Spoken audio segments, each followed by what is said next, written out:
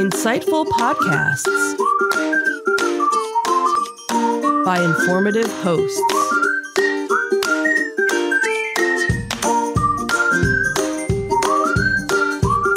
Insights into Things, a podcast network.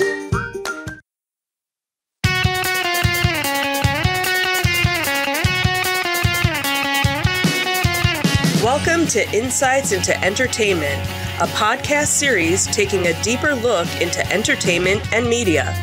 Your hosts, Joseph and Michelle Whalen, a husband and wife team of pop culture fanatics, are exploring all things from music and movies to television and fandom. Welcome to Insights into Entertainment. This is episode 102, Disneyland reopening and in your face. I'm your host, Joseph Whalen, and my, what do we say today? Talented and inspirational co-host, Michelle Whalen. Hi, everyone. How are you doing today, dear? I am feeling fine so far. So you have a button on. I do have a button on. I don't have mine on, though. Let's go to this shot here. We'll get a shot of the button. Maybe this one's closer. There we go. Yeah, I don't have my button on. So what does your button say? You're a little far away from the camera. My button says, I'm vaccinated. Yes, and I could wear one too. Yes, you certainly can. So it's a takeoff for those people that are in the Disney know that when you go down to the parks, they have various buttons that you can get for free. They actually do sell certain ones now that are different. They're not the traditional ones. So they have ones that you say, I'm celebrating my birthday, or if it's your anniversary, or if you got married down there, or if you're on your honeymoon. And then they have generic ones so that if you're traveling with somebody, you can, say that you're traveling or, there for somebody's birthday or event as well. So obviously lots of people have jumped on the bandwagon and made their own version of these Disney buttons. So it says, I'm vaccinated, and it has Mickey and Minnie wearing a mask in front of, it's over here, yeah. Cinderella's castle. And the person that I bought this one from Etsy, you could actually get it where it says Walt Disney World, or you could even get it where it says Disneyland. And obviously I went with Walt Disney World. So you are fully vaccinated. You have your 2 shots. Yeah, I just had it at 5 o'clock today. So a couple of hours. 2 weeks for full vaccination starts today. Right. And you are 1 week. I'm 1 week in from mine. Mine started last Monday. Last Monday. Mm-hmm. So we are doing our part to help the pandemic. Absolutely. And hopefully we'll have a little bit of freedom restored to our lives once we're fully clear on the vaccination. So congratulations. Thank you. So that's not what we're talking about today, but it's worth mentioning. So in today's episode, in our Disney Detective, we will talk about Disneyland finally reopening. And Walt Disney World is going to be trying out some new facial recognition. So Disney is in your face. Teaser face. Teaser face. Then in our Tales from the Edge of the Galaxy, will Star Wars be looking to have a woman of color as the next lead? Dun, dun, dun. We did have a very good woman of color in the Solo film. Unfortunately, she didn't make it through the whole film. Right, she didn't survive. But she played a very heroic lead and a very pivotal part in the movie. So congratulations to that. Yeah. Then we'll also talk about some of the classic 80s Star Wars shows coming to Disney. So we get to see those those damned Ewoks from the Ewok village of the Dan, right? Right. Exactly. Then in our entertainment news, you want to buy a Jersey amusement park? We got one for sale. Yep. We'll talk about that. We'll talk about Boston declaring March 26th to be Leonard Nimoy Day, which I think is kind of late, but kind of cool. Because he's kind of passed away a few years ago, so they're a little late to the party on this one. Right, I get it, yeah. It's okay. Then we'll finish up with our insightful picks of the week, one of which I have a very offbeat pick that I don't normally do this category. So, now I'm intrigued. Yeah, that's the tease there. You gotta wait till the end of the show for that one. Right. Before we do get started, I would invite folks to subscribe to the podcast. You can get audio versions of the podcast listed as Insights into Entertainment. We are also listed as Insights into Things for our video version. We're listed on Apple, Google, Spotify, Stitcher, pretty much any place you can get a podcast these days. We would also invite folks to reach out to us and give us your feedback. You can email us at comments@insightsintothings.com. On Twitter, we are at insights_things. On Facebook, you can give us feedback at facebook.com/insightsintothingspodcast. On Instagram, we are at insightsintothings, or you can get us on our website at www.insightsintothings.com. Before we get into it, though, one quick programming note. We are changing our schedule up. Yep. So normally we would record on the weekends. Right. But for our spring and summer schedule, we're going to try recording evenings during the week. We seem to get more viewers during the week watching our rebroadcasts. Plus, we want to do stuff on the weekends. Right. So it's, not entirely, unselfish of us. Right. That whole we're vaccinated, we'd like to leave the house. Right. We'll be able to leave the house at some point. Not that there's much going on yet, but we want to leave that door open. So for those of you who watch our live broadcasts on the weekends, we are moving to Wednesdays and Tuesdays right around this time between 6 and 7. I thought Wednesday and Thursday. I'm sorry, Wednesday and Thursday. Right. Right around this time, between 6 and 7, we don't really have a set start time. It's really whatever's going on in the household at the time. Whenever we're done with dinner. But it's important for us to get done at 8 because we have other things going on at 8. Right. So we have a set date at 8 o'clock. So anyway, that's it for our public service announcement. Are we ready to get into it? Sure. All right.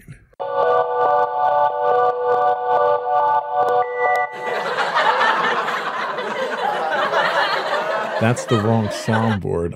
I didn't switch the soundboards. Hang on. Wait, I got it. Hold on. There we go. That's better. I was like, now I need a laugh track. why are you laughing at me? Go for Disney Detective. So this was exciting news that came out I guess it was about 2 weeks ago now, was that Disneyland finally has a reopening date. They will be reopening on April 30th. They'll be, welcoming guests in. It's obviously going to be a much different atmosphere, kind of, to the same level that when Walt Disney World opened, they're kind of be doing the same thing. So there's not going to be the parades. There's not going to be the fireworks. There's not going to be fast passes or the magical mornings. But they are going to be trying to plus it in other ways. So right now, they're going to be, per California's guidance for the red tier, the park will be opened at 15% capacity and only Florida residents at this point will be able to visit. And if you figure only 15% is going in, that means smaller crowds will obviously give you a better ride experience, limited capacities in stores, and give people space to shop without the crowds. So for many, the trade-off of having to wear a mask and being stationary while eating or drinking will be worth the experience of not having the park so crowded. So while Disney doesn't actually release attendance numbers, DisneyNews.us estimates that Disneyland had about 51,000 visitors per day across the parks in 2019. So at 15%, the park would cap at just about 20,000 people per day. So that's not really very crowded. So if you can, manage to get a reservation, to visit, obviously, and you feel safe enough going, not a bad time to go. So Obviously, the way that they're doing this is the same way that they did, that they're still doing with Magic Kingdom, with Walt Disney World, is that you have to make a reservation for a specific day when you go to purchase your ticket. As of right now, tickets have not gone on sale yet, and Disney basically says keep checking back our website, you know, for updates. So as of the other day, they hadn't released when it was going to be open. But they said, you know, one of the things is Space Mountain will have probably a 0-minute wait, which is it never has. So this is your one and only opportunity to, you know, to go to the park. You know, it's almost like a private party, really, you know, when you think about it. So again, they're going to be doing, so instead of doing the parades like they would normally do, they're going to be doing the character cavalcades, what they call it, where basically just like 1 or 2 floats will go down Main Street, and it's never at the same time. So they randomize it. So this way there's nobody standing around waiting, you know, for a crowd to gather. So it's just kind of, you have to be in the right place at the right time, you know, for it to happen. The other thing too is that they have been doing a lot of renovations because the park has been closed now for over a year. So they were already starting to make some changes to some of the rides. So now they've been taking this time to finish up some of these things. So one of the big things is that Snow White's Scary Adventure has now been changed over to Snow White's Enchanted Wish. So they totally renovated that. And they so now there's a scene where there's a dancing figure of Snow White who's joining the dwarfs in their cottage as the scent of apple pie goes through the air. The other thing that came out is that they were adding some new magic to the Haunted Mansion. So there have been a couple of articles, but nothing's actually said what it was. So that'll be kind of fun to see when the park actually opens, what they kind of plussed with that. The other thing is in Disney California Adventure, the new Avengers campus is almost completely open. So while it won't be open when the park opens on the 30th, it's not going to be too far behind. So that'll be, you know, kind of something to look forward to. Obviously, some of the shows that they've had in the past won't be opening up and probably won't ever open back up, or at least not for a couple of years. But at least, you know, they're making changes to other things to kind of, you know, give you a good experience for going. So just to clarify, both parks? Both parks. No announcement on how many reservations they're going to be allowing per day? Right, because they never really say what their, you know, the guesstimate was 20,000 guests per day. The other thing, too, is some of the hotels are going to start accepting reservations for, like, I think 2 days before park opens or 1 day before park opens. So various other amenities will be opening up as well.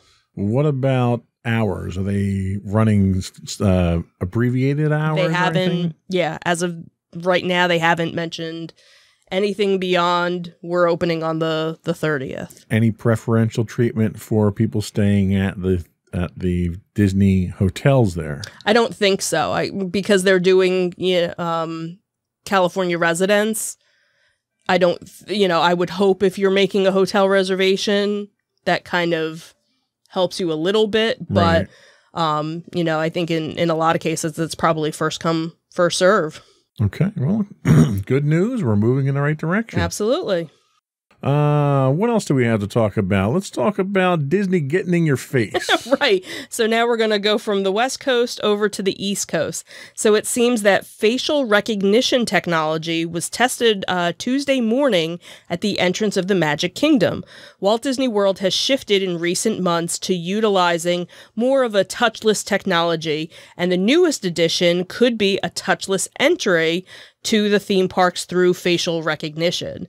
So the test was optional on Tuesday morning, and testing will continue sporadically. The test was only conducted for a short period of time. The testing takes place in 3 easy steps. Guests begin by entering a designated facial recognition testing lane, and then after that, guests are instructed to remove any hats or visors or sunglasses before approaching the recognition testing zone. Guests will need to position their magic band or valid admission close to the scanner to activate the technology, and then the technology will capture an image and convert it into a unique number that is associated with your valid ticket. Disney added that security, integrity, and confidentiality of your information are extremely important to us, and they go on to state that the images are only the images that are captured will only be stored for 30 days, and that the images or unique numbers will not be shared with third parties. They also added that despite strict security measures, no security measures are perfect or impenetrable. So nice of them to have a little caveat there that, hey, we're going to be really secure except for when we're not secure. Right. We're not really sure. And so let me ask you, how do you feel about this? Well, you figure they have my fingerprint every time, Well, but do they keep the fingerprint for 30 days, or is that kept indefinitely? I don't know, because, well, think about it. If you have an annual pass, it's the full year. It's a full 12 months that they keep it. But how are they handling that with facial recognition? Well, they didn't, at this point, they're just, maybe it's one of those every month you have to redo your facial recognition. Any statistics on how long it takes for the process to happen? No. Again, this was, the article was popped up on wdwnt.com. And it was just one of those, somebody happened to be there and they saw it going on. So it was just kind of a spur of the moment thing. They were testing it, I guess, probably to see. They're probably doing time testing, I'm sure. Right. To see how long it takes to, to set it up. Because facial recognition isn't a new technology. We experienced it when we went to Hershey. Right. They were doing, they weren't doing facial recognition. They were doing facial scanning for thermal scanning. For thermal scanning, temperatures. right. I happen to have those same exact scanners at my office. And the back end of that allows you to create a database of employees. And once the employee scans in, you can go into the database and then add their unique information so that the next time they come through and it scans them, it actually logs them into the system as themselves with the facial recognition. Right. And that's near instantaneous. I'm curious how the scanning with the magic band and how far away you have to be, because one of the things with facial recognition is there's generally a maximum distance and a minimum that you have to be in that sweet spot. Right. You have to have certain lighting conditions. Right. And one of the problems they've traditionally had with facial recognition has been scanning certain skin tones. For instance, African Americans have traditionally had significant issues accurately scanning because of the darker skin tones. Right. But we've seen that even happen in other technology with Hispanic and Asian.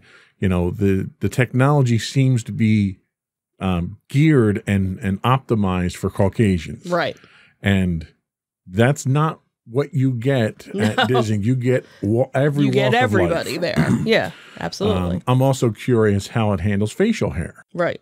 I go in there with a full beard today. I may shave tomorrow while I'm at the park because it's too hot. Does it scan me at that point? Right. You say you have to take off hats and masks and everything else, which I don't know how long you're without your mask at that point, too. Right. And it's probably just, for anybody that's gone, if you have a multi-day ticket, you have to do the fingerprint thing. So really, this is taking place of, because you still have to have your magic band, you still have to have your park pass, and this is just that that extra level so that this way somebody else isn't using your pass. Right. So when you would normally go, you would do the fingerprint reader, and your first time using your pass, it takes a couple extra seconds because they need to record your fingerprint to match it up. Well, and like it fails 1 out of every 7 times too. Exactly. Because that's why they have the cast member sitting there to just hit the button and be like, all right, just go. I don't know. I'm not entirely comfortable having Disney have another piece of biometric and that's the thing is me. At this point it's optional. They're and this is just for admission. This is not for fast passes or anything. This is just getting in the park. And I'm guessing again, if it's something where you don't have a multi-day park ticket, then you wouldn't have to do this. And right now you can't park hop still, right? I think park hopping actually did start this month, I thought. So then my next question is, does it work park hopping, or do I have to scan in for each park? Well, you'd have to you have to scan in each park anyway when you no. What I'm saying is, like, do I have to redo it again? Right. I'm thinking once you do it the first time, you don't have to redo, because usually all their systems are connected. So any expected date on when they plan to roll this out in production? No, again, this was just kind of like, hey, we were at the park and we saw this happening, so we're going to write a little story about it. Gotcha. So I'm sure we'll hear more, as it comes out. They're definitely, incorporating the newer technology. Mm-hmm. Doing it without being a touchless makes a lot more sense. Mm-hmm. So maybe this is a sign of the new normal. Yeah. So that was all we had for our Disney Detective today. We'll take a quick break, and we'll be right back with our Tales from the Edge of the Galaxy and the right intro music this time. Okay.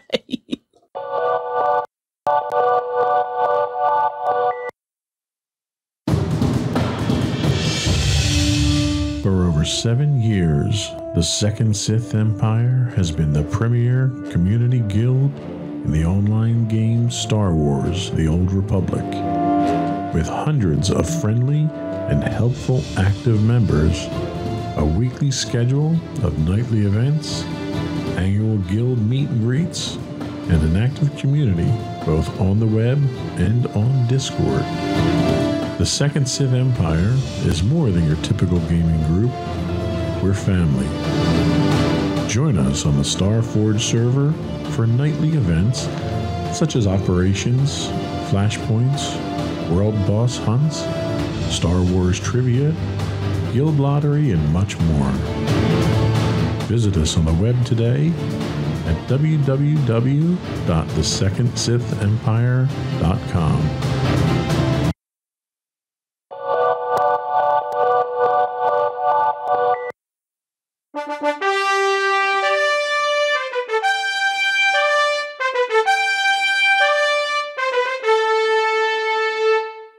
Pew, pew, pew, pew, pew, pew. Go for Tales from the Edge of the Galaxy. So, in an article that came out this week from giantfreakingrobot.com. See, I like just saying that just Could you you get one from them each week, it looks like now. I try. Well, they're really good. So the article that they had was talking about how Star Wars is committed to having a woman of color lead in the next franchise. So, obviously it's a little too early to get a commitment about what the cast would look like. But according to insider Daniel Reitman, for the next trilogy of movies, they are committed to having a woman of color take the lead in whatever story is told. So again, very early, we don't really know much of what the next trilogy is going to be, because obviously Rise of Skywalker just finished its trilogy run in 2019, but it looks like they're, thinking about how they want to kind of go with, the next step. So obviously the intention is that the next Star Wars franchise will be set with, a very female-led roster with a group of women leading the film and driving the story. Considering the history of the franchise, it isn't, a total, change for them, because obviously we've seen them kind of change that in recent years. Obviously with, The Force Awakens and the newer trilogy, you had Rey as one of the main characters. So, you know, and some other, you know, female leads, you know, as well to help the story. So it'll be interesting to kind of see, you know, where they go with this. Obviously, the same can be said for Star Wars series on Disney Plus. We had The Mandalorian that came off, and now we're going to have all these different offshoots from that. And Ahsoka Tano, played by Rosario Dawson, is set to get, you know, a show of her own. So, you know, they're kind of following with that. And that is set for a 2022 release date. So, again, not sure what their plan is. And again, because it's still kind of early, I'm sure they're still in the, you know, brainstorming phase of everything. But it'll be interesting to see where they go, you know, with it. I hope they do it right, and I hope they do it justice, and they don't make a, you know, an African-American lead, female lead, just for the sake of having an African-American female lead. I hope it's the right part. Like, for instance, Rosario Dawson.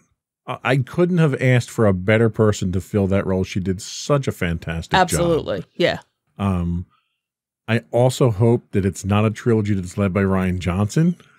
That's I really do, because I want it to be good. That's true, because he's supposed to be getting, you know, wasn't he still going to be getting? He's supposed to get his trilogy, so my fear is that it's his, that's not what they give to him, and then he tanks it like he did the latest sequel trilogy. Gave me bad chills.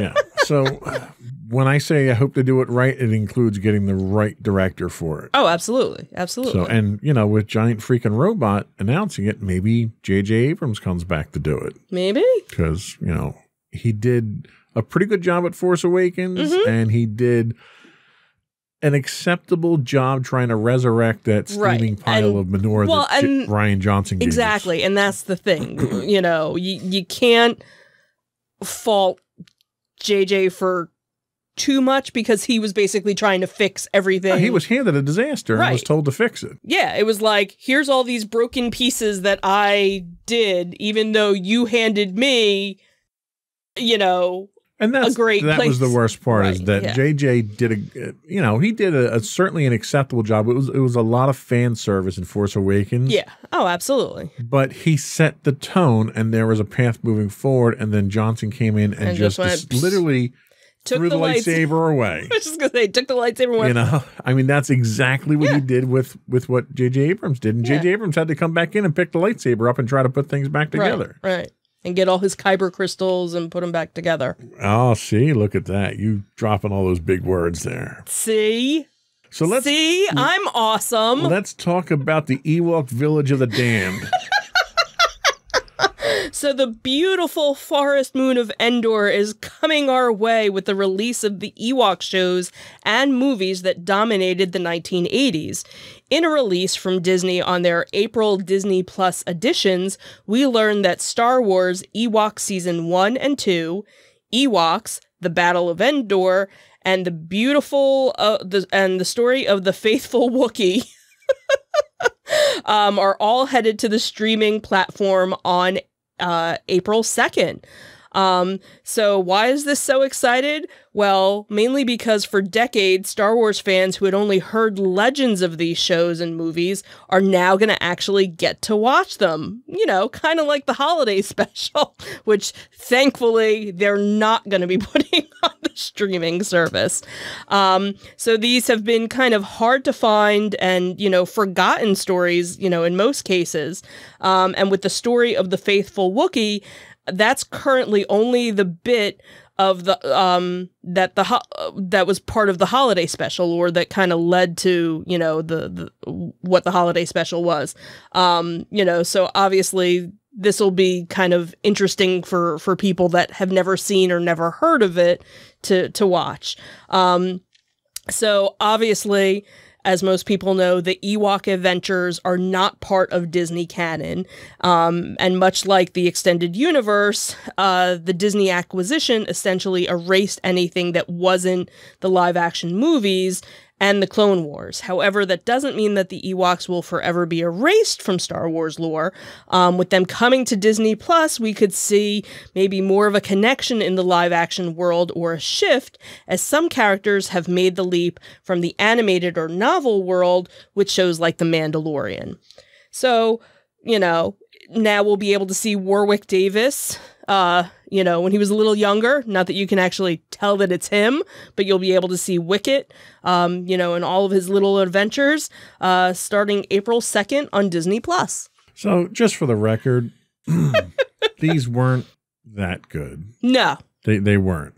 They were slightly above the holiday special. Right. But that doesn't mean we shouldn't bring the holiday special back. What I like about these is it's nostalgia. Right. These were after Return of the Jedi. Mm-hmm. This was all you had in Star Wars. You didn't get anything else until Phantom Menace. Well, until Shadows of the Empire came out, and you got the novels and the video games around that, but it never turned into a movie franchise. Right. So if you're looking for entertainment, movie, or television, right, this is what you had. So you had this, you had droids, Caravan of Courage, all that stuff. So it's kind of neat to see them bring that stuff back. Mm-hmm. I'm glad they're not making it canon, because there's a lot of holes, plot holes in there. But just for the sake of nostalgia, the kids that grew up with this stuff, we get to share it with our kids now. Right. And that's one of the things, if you see and if you do any research, what is, trending on various streaming services, in a lot of cases, there's that nostalgic show from, now, the 80s. I'll be honest. I have these. Right. I have these on my media center right now. So if I wanted to, I could go watch them right now. Right. But not everybody does. I have not watched them since I got them. I got them for the sake of having them. Okay.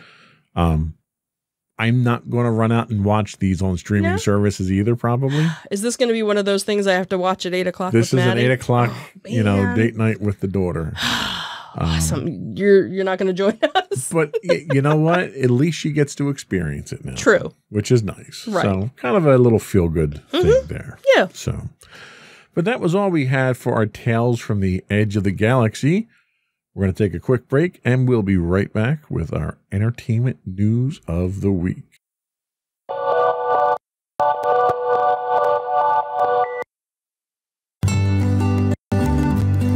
Insights into Teens, a podcast series exploring the issues and challenges of today's youth. Talking to real teens about real teen problems. Explore issues from braces to puberty, social anxiety to financial responsibility. Each week, we talk about the topics concerning today's youth. We look at how the issues affect teens, how to cope with these issues, and how parents, friends, and loved ones can help teens handle these challenges. Check out our video episodes on youtube.com/insightsintothings. Catch our audio versions on podcast.insightsintoteens.com or on the web at insightsintothings.com.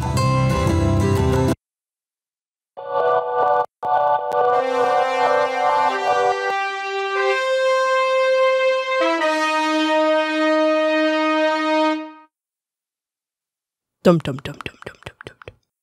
Go for entertainment news. You just can't resist. No, it's, it's like, you ring the bell, the dog barks or something or whatever. So, hey, anybody want to buy a 114-year-old amusement park in Jersey? No. No. Okay. So, a 114-year-old theme park in Clementon, New Jersey is about to go on the auction block. Last Friday, interested buyers visited the closed Clementon Amusement Park and Splash World, which is about 30 minutes outside of Philadelphia, to check out the park and the inventory ahead of the public auction that was for this week. Jersey.com reported that the park has almost 400 items on its inventory, including a 40-person arc swing, a 365-degree loop ride, a Ferris wheel, a train system complete with cooled propane engine, rail system, and 3 18-foot-long cars. Capital Recovery Group first announced that it was putting the park up for auction in February, and according to that announcement, the 22-acre theme park will be auctioned off in its entirety or will be sold as land, equipment, rides, buildings, and liquor license in pieces. The president of the company had said, "We are actively seeking a buyer for this iconic park located outside of Philadelphia and expect significant interest in this auction. The property includes a 25-acre lake, dam, amusement rides, a water park, and a full liquor license." According to their website, the property is being promoted as a turnkey or development opportunity. The vice president of CRG had told NJ.com that there is plenty of interest in the park. He said, "We have a lot of interest in the rides and smaller items. There have been people who talk about reopening it, and others are talking about other development opportunities." He said, "I've taken a tremendous amount of calls, so we'll wait and see." Clementon Park was actually founded in 1907 and added its water park in the later years. The amusement park actually closed in September of 2019. According to NewJersey.com, Clementon Park was assessed at $4.25 million in 2019. Yeah. I'm not sure where the value is other than maybe in land. The land? You think? And again, we talk about nostalgia a lot on this show. Yes. And I spent a number of summers going to Clementon Park as a kid. That was what the attraction was down here. Up further up in Jackson, we have Six Flags. We've got, which is where my hometown was and where I actually worked for many a summer. And what's it, Dorney Park? Dorney Park is out in the Lehigh Valley area. Right. So there's a number of or you have Hershey parks. Park. You have Hershey Park out there. There's a number of amusement parks. And then you have the shore and all the attractions down there. Right. But and I'll say it again, my family did not have means when I was younger. So that was the alternative that we went to. And that was the inexpensive alternative that a lot of kids wound up going to. For the longest time, it boasted the oldest wooden roller coaster in New Jersey, which I'm not really sure you want to boast about. I had ridden not the roller coasters that are pictured on the image we have here, but they had torn down the wooden one years ago. But I had ridden that one, I don't know, 25 years ago. And it was terrifying to ride, not because it was a really scary roller coaster, but because you didn't know if it was going to fall apart while you were riding it. Yeah. So it made for an interesting, if not scary, ride for that reason alone. And we were there, 6 years ago, maybe longer than that. Longer than that, because Maddie was probably only like 2 or 3. So it was probably 12 years ago. We were there. Yeah. And it was a ghost town. To call it an amusement park was just an insult to amusement parks. And the first time that I had ever gone was actually with a company picnic. Now, it wasn't my company. I was going as a guest. And it was kind of surprising because the company that, used this as their company picnic, it was just kind of like, did you guys even come here first? You could have a company picnic. They definitely had picnic tables. Right. And no, because at the time when we had gone. But that's really all they had. Well, no, because that was kind of the thing, because your clientele was either really mostly the water park. Right.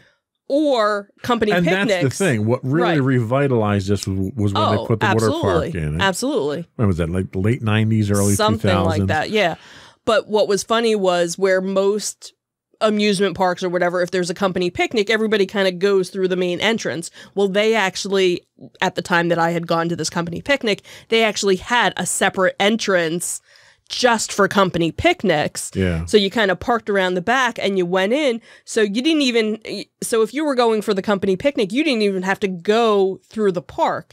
And of course they had the liquor license. So as soon as you got to your pavilion, here's your big old keg of beer. Yeah. And that's where everybody hung out. So most of the people just kind of went to go eat and drink and left. Right. Where then you had, again, the group that would go over to, you know, the water park. But then again, the amusement park was open, you know, into the fall, opened up in the, you know, late spring. So the water park wasn't always open. So if you happened to go during, you know, the dead of summer, the park might not be as crowded because everybody was over at the Well, and in reality, area. what's likely to happen is they'll tear all the rides down. They'll probably sell the newer roller coasters off to another amusement park. Right. And they'll redevelop it. You'll get townhouses, you'll get condos, and you'll get, you know, the emergency medical, you know, urgent cares, and probably a CVS. Probably. I mean, that's really what but you're you have gonna the get out of lake this. too, so I wonder how they're gonna, you know, and the dam. Don't forget about the dam. And the dam the dam is part of it. So you know, maybe you put in a housing community or something. Well, and that's why I think they're going to sell it for waterfront property there. You put a promenade in there or something like that. You turn it into commercial, mixed commercial, residential. That's probably the most likely thing because of all the development going on in the area now. Yeah. So I don't hold out hope that it's going to come back as an amusement park, but, you know, for the nostalgic part of me wishes that it would. Yeah. So let's talk about living long and prosper. So Boston is paying a special tribute to actor Leonard Nimoy, who would have turned 90 years old later this month. Mayor Marty Walsh is declaring his birthday, March 26th, to be Leonard Nimoy Day in the city. Nimoy, who died in 2015, was was born in Boston's West End neighborhood. He'll always be remembered for portraying the logical, pointy-eared Spock in Star Trek and embracing the Vulcan's character's live long and prosper motto. Walsh wrote that Nimoy brought honor upon his native city with his accomplishments and gave the immigrant, the refugee, and the oppressed a hero for the outsider. He said, I encourage all Bostonians to recognize Leonard Nimoy's commitment and dedication to the arts and the lasting impact that it has left on the community. Nimoy's daughter, Julie, had shared the news of the proclamation on social media and had posted on Twitter as a special tribute to Dad's life. The legacy, the city of Boston just announced that on his birthday, 3/26, will officially be Leonard Nimoy Day. Thank you, Mayor Marty Walsh, for supporting this proclamation. Now, just as a side note, Boston University had actually awarded Nimoy an honorary degree back in 2012. Oh, that's cool. And, you know, he was probably one of the biggest trendsetters of the time. You know, he took a role that was controversial, that was unique. But even outside of Star Trek, he had such a fantastic career before Star Trek and after Star Trek. So definitely a well-accomplished and, you know, a well-deserved honor, you know, posthumously awarded. So that was all we had for our entertainment news. We will be right back with our insightful picks of the week. I clicked off my one monitor, so I'm all confuzzled now. Oh, geez. We'll be right back with our insightful picks of the week.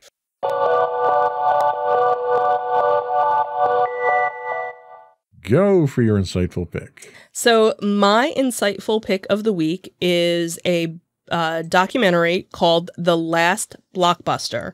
I actually just kind of happened to find it on Netflix. I had kind of knew some of the story behind it, but it was a very interesting look, you know, behind the scenes of everything. So this nostalgic documentary reveals the real story of Blockbuster's demise and how one last location in Oregon keeps the spirit of a bygone era alive.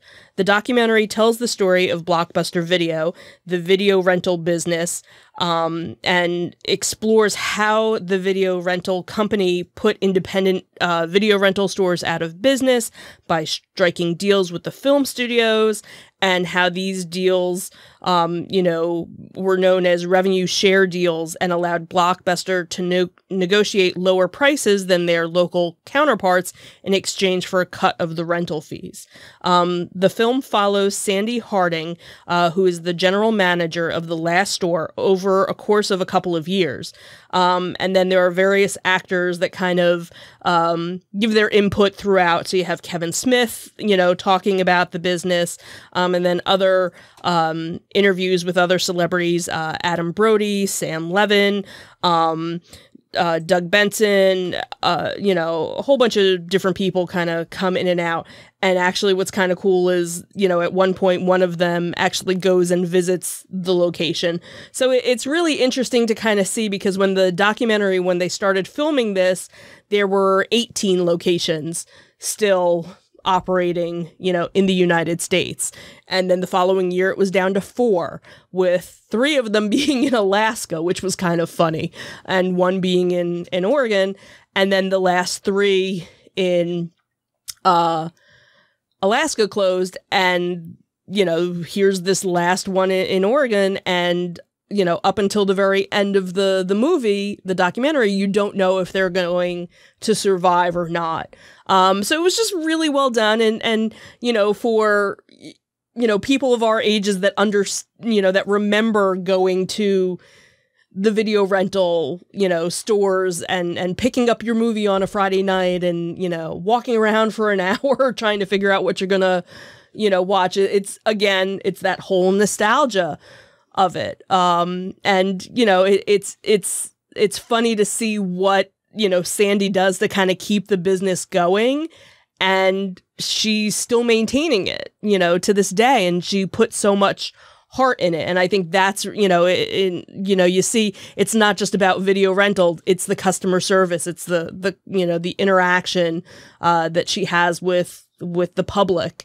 And that's what, keeps it going. So it's good to see that, even though it's a corporate entity, it's really a mom and pop, business, these days. So cool. Nice pick. Thanks.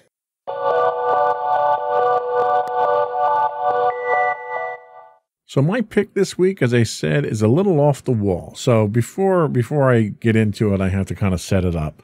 So I am one of those idiots that around Christmas time sat online and clicked refresh 1 million times so I could buy a next generation console. Okay. I had to settle for an Xbox Series S, not an X.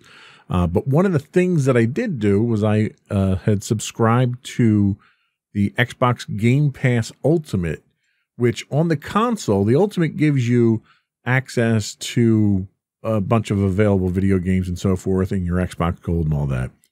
But what it also gave you on the console was EA Play, which is all of EA's library of games that you can download and play over and over without paying for them individually. Now, at the time that I had subscribed, they were supposed to be releasing. Now, I had bought the console early December and the subscription around the same time. They were supposed to release EA Play for PC on the 18th. And they delayed. And then they were going to release it in February, and they delayed. And then over and over, they delayed. Well, I'm happy to report that EA Play is now available for Xbox Game Pass for PC and for console. Woohoo! For Ultimate members. It's been available since November on consoles, but just recently it opened up for beta use on the PCs. Through the EA desktop app, which you download and set up on your PC. The next generation PC platform that's currently in open beta, and the Xbox app on Windows 10, members will receive access to EA Play and get exclusive in-game challenges and rewards, a collection of outstanding games in the playlist, as well as discounts on purchases of EA digital content and trial access to full versions of the select new releases.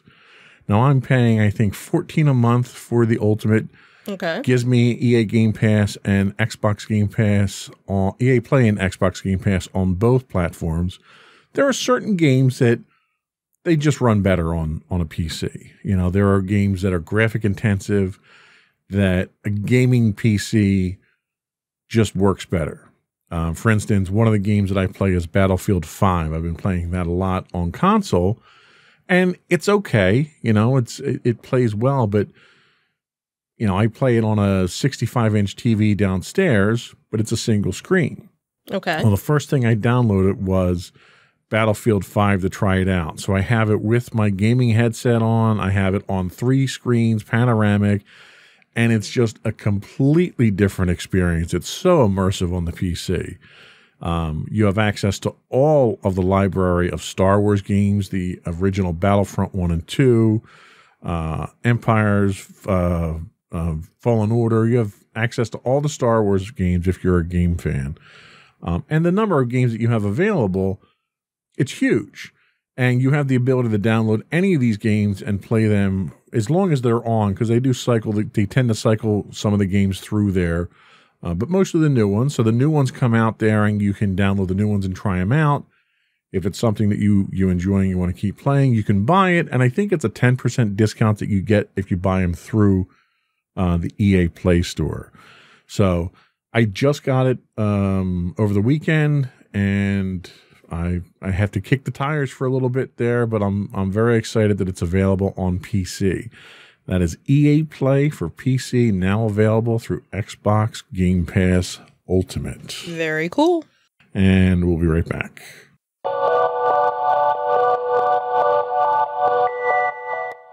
So I think that was all we had today. I think this midweek podcast went well. Yep. Hopefully we'll keep it up so we can have our weekends back to ourselves. We still will be releasing them on the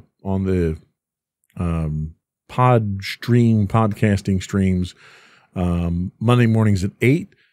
All this does is it buys me more time to do the post-processing for everything. Right. Before we go, I would invite folks to subscribe to the podcast.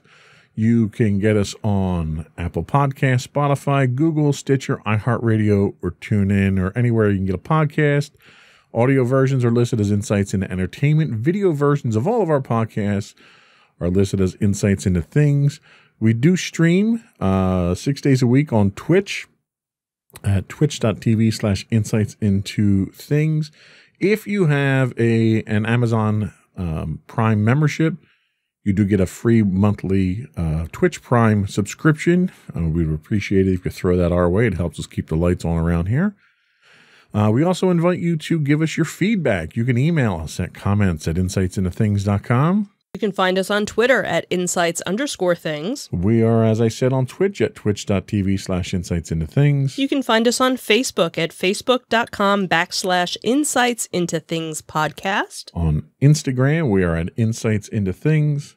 The audio versions of all of our podcasts can be found at podcast.insightsintoentertainment.com. You can get high-res versions of our videos on YouTube at youtube.com/insightsintothings. And obviously our main website, if you can't remember any of all those other places to find us, is insightsintothings.com. And that's it. Another one in the books. Have a good week, everyone. Bye. Bye.